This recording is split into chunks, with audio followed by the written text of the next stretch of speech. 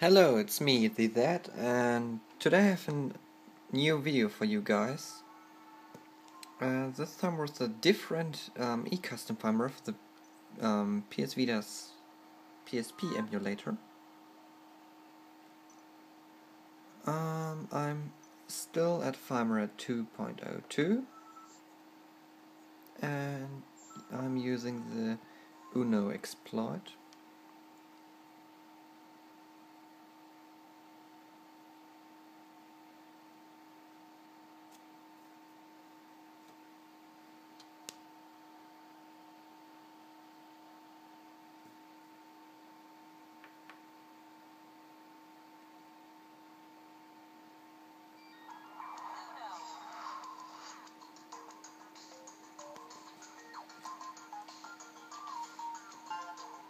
I will keep the R button pressed so it will boot into the PRO recovery shell.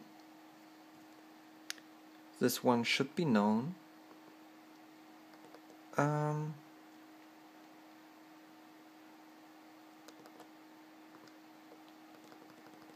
This is just the emergency menu. If I press start, it will boot the game. So that's pretty much the ARK. It's called ARK. It's pretty much the Pro custom firmware for the PS Vita. It's slightly faster than the TNE custom firmware. Its main, default menu is the Y menu, but mostly, I guess you could also use other menus. I haven't figured out the exit combo for the games yet, but maybe select.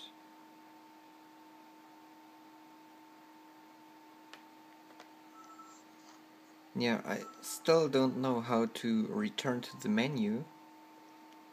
It was very smart of the guys to not write it into the README file. So yeah, we have to wait for an answer. I will just reboot the exploit. This time not into the recovery menu.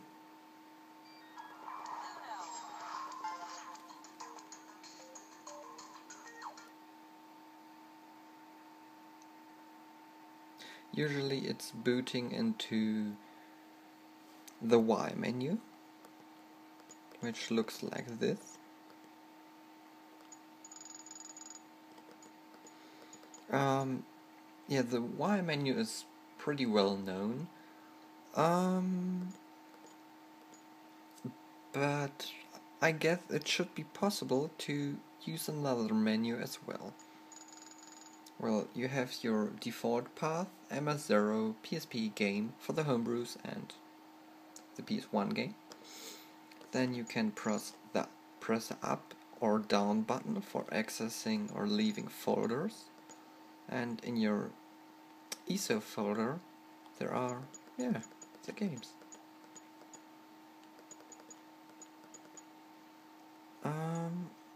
This is a .cso game, so it should take longer to load it, but the Pro custom firmware should be very fast. So let's boot it.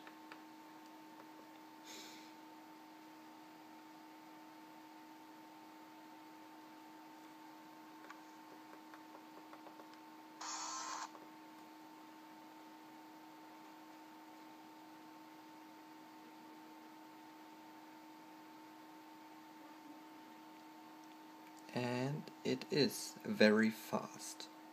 This is a compressed CSO game, and it's still very, very fast loading. That's good work from the Pro team. It's up to you if you want to use the TNE custom firmware or the ARK e-custom firmware by the Pro team. the download for ARK for the Firmware 2.00, 2.01 and 2.02 is down in the description. Have fun, and I'm the That, and see you soon.